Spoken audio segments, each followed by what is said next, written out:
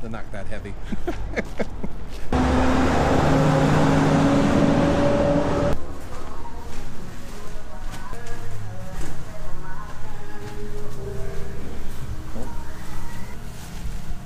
And the one which is a mix, it's black, but there's a black and white.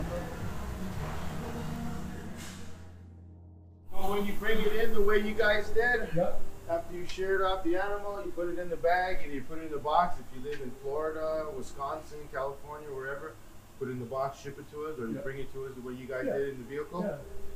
We'll That's weigh right. it up. We'll Yep. separate the colors the way we did earlier. Each color would be a lot. So you got 3 colors, it'd be 3 lots. We bring them over here. This is Navajo Chudo also. You guys do the skirting? You This skirt is here? our skirting table right here. Nice. Okay. Okay, so this is what we're trying to get rid of. Yeah, right. So I'm gonna shake it a little, but not too much because I don't want to get you guys No, dirty. don't worry about that. I've been Okay. skirting myself for the last couple of You weeks. see so how don't all the worry. little ones are falling? I do. So That's that's what what we I'll do. do. I'll shake it hard. No, I'll go through it, and then you see everything on the floor. Yep. If it falls on the floor, it stays on the floor. Really? You have no use for it? There's good product that falls on the floor sometimes, but yeah. if I pay attention too much on that, I know. I won't get the big job I done. know. I agree. I'll focus on the little stuff. Tell me about it. And it's so beautiful. You want It to is. anyways. You know, I know. but I'm like, it's- can I just get a gotta- little yeah, more out of this? Just keep going. Yeah. Be strong. So we'll shake it. We'll separate all the shortcuts, the second cuts. You know they don't get all the shearing done the first time sometimes, so you got to go for that second cut. When they go for that second cut, we got to get rid of all that. For the fact that my machines can't deal with this. Is that right? Yeah, the length of the staple should be longer than your pinky. Good to know. If it's shorter than your pinky, I can't make a good quality yarn out of it. So once I shake it good and everything, I'll fill up these bins here. Once these bins are full, I'll bring them to this machine. This machine is what we call a greasy picker. It picks the greasy product. The lamb is still on the pellets. Wow. So we got to open it up, Yeah. and we use this machine right here to do it. And you can see how big the teeth are in there. Yeah. Because it's still a raw product. Yep. So we have big teeth like my fingers here. And what it does is I'll feed it through the conveyor belt. The belt will go in between these 2 pressure rolls, and the pressure roll is going to hold it, and it'll be like this. Let me grab a piece of string. So as it's going through here, it's going to go through the pressure roll. Pressure roll is going to hold it, and then it's going to pick at it. He's going to open it up, because if I were trying to wash a regular piece of felt like the one on the wall, the edges will get washed good, the top will get washed good, but the inside, this machine goes super fast. Wow. Goes, I don't even know how fast this goes, 50 miles per hour or something. It goes super fast. And then there's a chute at the bottom here, so as it's picking it, it throws it into this. Throws into here. Yes, sir. Oh, nice. So we'll go to the side and you can see the cage that we have in there. So if you look in there, you can see the barrel. Oh, yeah. So it fills this up, and you can see how it accumulates here. Oh, my, yeah. We need to vacuum this before the next job, of course. You could probably sell it as some kind of skincare product. Yes, sir. You come into this area here, this is our scouring zone. So this is where we'll be washing all the wool. This is also where I do my dyeing also. So you can see all my colors. Yeah. I got my color charts. I got my colors here. This is where I'll mix it up right here. So you dye them for people that you can get Yes, custom sir. dye them? So again, let's go back to the scouring. So right here, we're doing a real small job for some 4-H program in Colorado. Oh, nice. They sent us down some llama and some alpaca, but they're real small. They're only like 2-pound blocks. So every single one is a wash. Normally we do a wash and a double second wash and then a rinse. You can see the water here. Yeah. And you just soak it? We just soak it. It's all non-agitating. Yeah. Just sits in the warm waters, and in a sense, we kind of want to melt it off of the fiber. In a sense, not too hot, depending on the fiber. This is a super fine fiber, so it has less scales on it compared to a Navajo Chudo. Navajo Chudo is like cactuses, or like a fish with the scales. Super invested with it, so it's strong. The alpaca slide. So he's pulling this one out. Oh, nice. He's gonna let it sit for a minute or two just for the water to kind of drain out. We'll accelerate that process a little by squeezing it like this. Just so you can see we have our soaps in there. Yep. What kind of soap do you use? I mean, It's almost the same as a Dawn dish soap because it's more antibacterial. We're separating grease. So we'll use that. So this is an I-beam that's over our head. Don't worry, it won't fall. That's awesome. He's gonna slide it over, and then he's gonna drop it into his first spin. He's gonna lower it down. Drop it.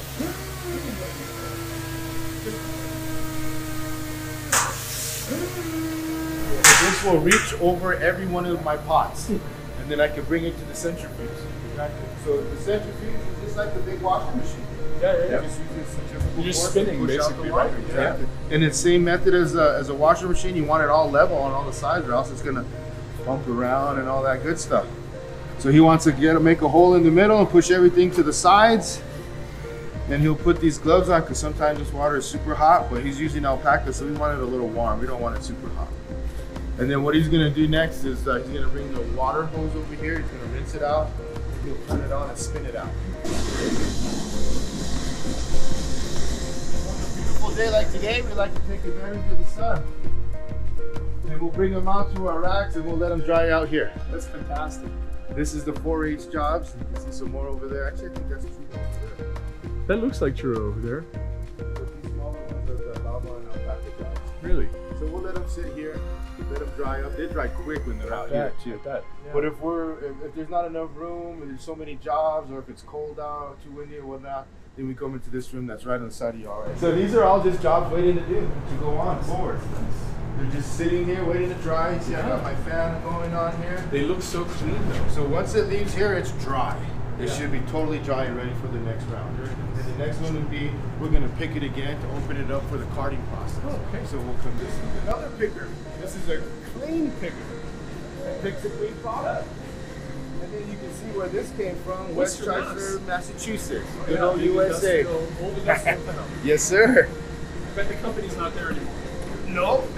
Maybe a little remnants look of a how building clean that or is. something. Look at that. So the teeth are smaller. Yeah. They're closer together because here we're doing a little more of a finishing in a sense.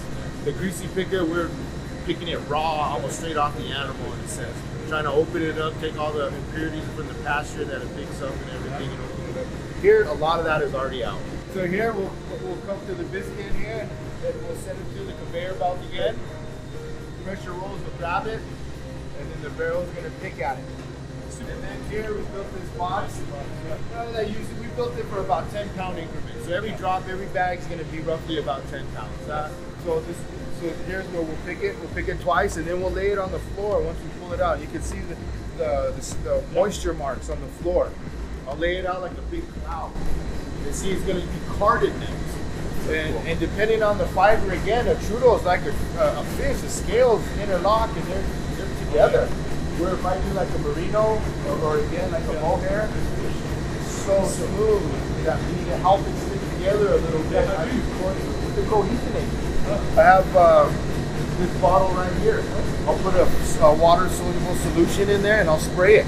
And then these bags, after I spray it, I put it in a bag and then we kneel on it to get all the air out so that the moisture is evenly. Then we'll bring it over here. So this is my wife here. Hello. She's feeding the machine. There's two conveyors. There's this conveyor here, and that one up there has nails on it. See that one that's moving? That's a doffer comb. It's only going to allow so much to go over the apron at a time. On the other side, there's another doffer comb that's going to kick it off of the apron into a shaker box. So if you follow me this way, I'll show you how it's working. So the water conveyor is going this way. And right here, the one with the teeth is grabbing it, it's going this way. And right here, my doffer is only allowing so much to go over. And as it's coming over, this one is kicking the rest of it off of the conveyor box. So look at it right here. That is awesome. This is the shaker box. It's shaking so that everything gets level. There's my second doffer comb. That will kick it off of the apron. There's my feed box, and as you can see, my first liquor is kicking into the first main. All the liquors and strippers are working on it right there. Look how thick these teeth are. They're kind of big. This is like the greasy picker. Yeah, exactly. So the next one's going to be finer, like the clean picker. But there goes my doffer right there. Oh yeah. It's kicking everything off, bringing it down. There's an eye right here. That big eye. There's a reflector on the other side. So when the wool goes so low and the eye can see itself, it tells the brain to hit the doffer. So then it comes to and it self-feeds itself. Yeah. That's incredible. I mean, that is really cool. And remember, I'm guarding the more teeth. So as it's going, you can see this one's going slow. All of them are going slow, picking at it. I got 3 more knickers here. These 3 knickers are kicking into my finishing main. See how my finishing main's going faster? And then look at the teeth, they're all like a hand card.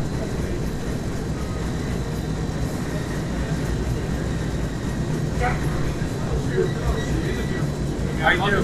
This one not as much, this one more. Because like the cackleberries, the toros, and everything, they get all stuck in between here, so we'll go in and pick them out. You have to pick them out. Physically. All you want to do right here. Yeah, just pick them out. Yeah.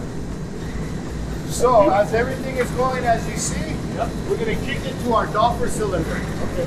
And everything gets transferred, believe it or not, right there at 008,000. Wow. So everything's getting transferred to here. If you look on this side, you can see it. Let me move this box. You can see it on the doffer cylinder right here. As it. Yeah, it is really fine. And see, at the initial startup, when it's right here, I'll physically push it down to right here. Right. It goes through these pressure rolls, and then my elevator system grabs it. It comes over, and then I grab it. I'll bring it over here, I'll fill it in this hole, and then I'll put it in bed, and it'll work itself out. And then what you'll see here, you can see it coming down there. That's just gorgeous stuff. Feel it. This is Navajo churro with mohair in it, from the Navajo Nation itself. Well, I know we have a friend who, Drake, maybe Drake? You know Drake? He drops his stuff all here. Does he? Yeah, and he's got some, actually he's doing Angora. He's going to mix with everything. Rabbit. Yeah. And some mohair too, so. Yeah, almost all the, That's beautiful stuff. it is. And with the mohair in it, the shine that we got it, look at it right through here. If you can get the light on it, it's so beautiful.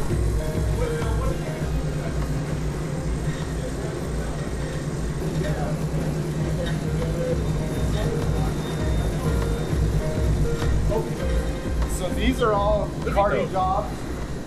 This is that job that she's doing right now. This is and then you see how it has the, that's the mohair. That's the mohair. The darker one, yeah? Yeah. Okay. And then I'll blend it more on the pin drafter also. Okay, so you can see there's not as much brown here. Yeah. But as we dig deeper, we'll find more. Oh, yes, I see. But I'll make it so uniform that you'll never see those No, streaks. it's really so After we part it, you know, this is the first phase of aligning all the fibers. Yeah. We're getting it. We've already condensed it down into our can. I'll bring it over here to my pin drafter.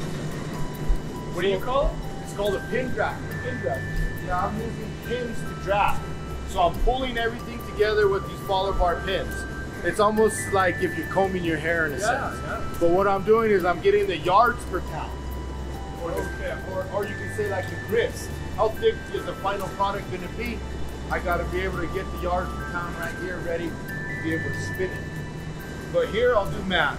What I'm trying to figure out here is again how thick it is, the yards per pound. So eventually, see how it's on the table, how thick it is? I'm working with it like that to begin with. Right. And then I need to bring it down finer and finer to depending on how thick again they want it. So I'll figure out, like right now I have 5 piles on each side. So I'm running 10 piles. It's just cool the way you got it set up. It just really is. It's really beautiful. Sometimes I bring the tables over here, whatever it takes to get it done. Absolutely. So here I'm finding it, refining it down to get it to the yard per pound. This machine actually just jammed on me. Wow. Now these cones all the same? Yeah, there's 32 of them. There's 32 of them on the top and on the bottom. And they all run simultaneously, which is hard. There's a lot of moving parts. There is, and if you look in here, these spider gears are the ones for the timing on it. Yes. Back here. So if one of these gears, tooth gears is off, I have to take the back part off and retime everything so that, because again, they got to run perfect simultaneously. Don't worry about it. So what it would do, it would come through the back, it would go through the faller bars like the way you see it right here, and then it would come through the pressure roll, and then it would come into here. I'd feed it in here, and I'd feed it into another set of pressure rolls, and this is spinning fast, and then it'll come into here, Wow. And it'll look like that. They're all spring loaded, so that the weight will push it down. That is ingenious. This bottom pad spins slower than the top one, Right. and that's how we're able to get the wind like that. Wow. That's awesome. Yeah. That's really cool. Yeah. Yeah. So this one needs one more pass, and I'll be able to turn it into yarn. Really? Yeah. One more pass. One more pass, do one more And time. the machine always knows it, because once I'm almost done, that's when it always wants to break down. or when it's close to break time. Right on. So it lets me know. It lets you know. So once it leaves this machine, we're ready to turn it into yarn. We bring it to this machine here. You know, this is the thing you always think of, and it's really not. It's these things are doing all the work. Yeah. Really. And we're drafting it, we're pulling Yeah. it. We're still drafting it here though. Uh-huh. This would be the last form of drafting that we would do. Okay. I could change my intermediate gear, my A and my B, which manipulates the speed on these 3 shafts, which will hold it and pull it to get it to the thinness or the thickness that I need it to be. Oh, I see. Okay. So this is where you adjust it. This is where okay. most of the math comes. Okay. All right. And not only math, because math is just a starting point. After that, it's how it feels and everything else from the experience on what it should be looking like. I mean, it's mechanical once you think it through. Yeah. Right. You got to know a process before you can mechanical. Well, this all comes from learning by hand first. Yeah. Okay, let's see. So on this side of the machine, it's set up for 18 spindles. It's actually set up for more, but I'm missing one of my belts. So I could run 18. So if I'm running 18 on this side, each bobbin would represent one person on a drop spindle. Isn't that neat? So I would be able to do the work of 18 people on this side, same on my other side. What do your grandparents think? Yeah, that'd be pretty awesome. No. Let me turn this on real quick. Okay, again, this is the last form of drafting. So we're drafting here. In here, I have a gearbox. I have my constant set up to where this is where I apply the turns per inch. Okay. So this is set up for a 208.77 revolutions. This is where at 14.23, 2 different constants. Yeah. Which means I could run 2 different gears, 2 different setups. I can do a nice knitting yarn. On this side I can do a warp or a rug But this yarn. whole side is one measure, and that whole side is one. Exactly. Exactly. So let me turn this on because I can see both sides. Now both sides will be running. Now we'll come to this side over here. Hopefully this won't give me too much of a problem. Let's see. Let me grab one of my gates from right here. So I have different sizes of gates for different thicknesses of yarn. You see I have some really big wide ones. Oh, yeah. And then I have some that are really thin and small for more of a knitting yarn. And then these are my travelers. Oh yeah. Depending on how thick it's going to be, Right. I can go with thicker, thinner, or really small ones. So again here, we're just drafting at this point until I connect it to my bobbin. So see it right there? Yep. There's no twist in it. It's just getting drafted right there. So that's very cool. Because you're lining all the fiber has to be lined up in the same direction. Yep. Yeah. Okay. Now I'll put my traveler on, and then I'll hook it up. These are knee braces, so every one of these I can stop each one individually. Isn't that cool? Okay, if you look right here where my finger is, you'll actually see them connect. Oh yes. So now we're making one piece of yarn. That is so neat. When I have 18 of them, it looks real nice. That is so amazing. So yeah, again, I'll have a bunch of piles. I'll all be running up and over and making some yarn. There, it broke there, and then I'll just tie it right back up. These are not the right gears for this, for what I'm doing here. This is just to show you. I mean, I've done a little hand spinning before, and I know this part where it comes apart. Oh. You know? Yeah. Sometimes I'll run 2 piles into one. Sure. Or even 3. Just the thickness you want. And I've even ran 8 piles. Is that right? Why would you do that? To make a real thick one, but I can't run a thick piece of sniper. So I'll have to run 8 real thin ones to create over that. and over. Right. Yeah, there's ways I could tweak my machine, you know, and play with it a little and get what I want. Sure. So here we're making yarn. Here's a single. So again, this only comes off as a single. If you want to turn it into a 2-ply, like you see my example right here. Yeah. This is an in-house one that I make for up front of a knitting yard. That's nice. This is Lincoln Mountains. I built this thick. one. It's a nice thick one. It's a 2-ply 800. 2-ply 800. Yeah. Okay. So there's 2 of them together. And again, is that a knitting This yard? is a knitting yard. Yeah, I was going to say most of what we had was knitting yarn. We'd had knitting before, yeah. Because I think it was a 4 or 5. I think maybe. Yeah, it was either 4 or 5, but it was really tightly done. 2 Oh. and 3 is what I always recommend. Is that right? I was taught 3 is always what you really want. Okay. And they would put 2 quarters together, and they would say the void right there is too big. Yeah. If you put 3 quarters together, you don't have the void anymore. Right, exactly. So if you have a little bit of off-shaped wool, it'll level itself out. So when it comes off this machine, if we want to ply it, we'll have to cone it first, because the plying machine, which would kind of in your area, rope building, and when we get over there, I'll show you probably like that. We got to put it on a cone because the plying machine doesn't accept my bobbins. So it takes we'll go this way. So you got to spin it onto a cone. We'll cone it. Oh. So this is my roto coner. If you take a look right here, 1947, Nice. Rhode Island, Providence, All those good old Eastern USA. companies, I know, all those East Coast companies, you know? So I leave this one on here for demonstrations. Oh, okay. So this is from my bobbin, of course. Yep. So I want to ply this, but my plying machine doesn't accept my big old bobbins. So what I have to do is I'll put it to this machine. You can see it comes up and over through my tensioners, through my arm right here, and then it's going to jump from here to here to give me a wrap like that on my cone. So all it does is it takes from one cone, in a sense, to another. And is this machine just for that? Just for this. All it does is So cones. it's a pretty common thing to not have the bobbin fit the cone. Exactly. Why? Is that like Sony Beta and VHS, or what is that? That one I'm not too sure about. That is the people who are first making it. We'll have to ask them. Yeah, it should be able to get that thing back in.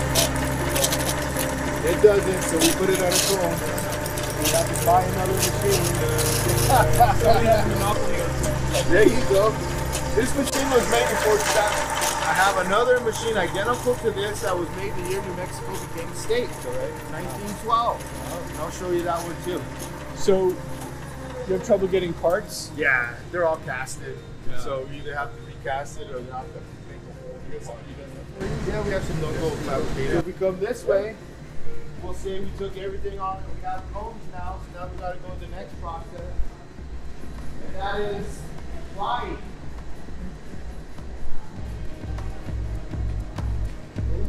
So on my spinning frame, I put an S twist, which is clockwise. Right.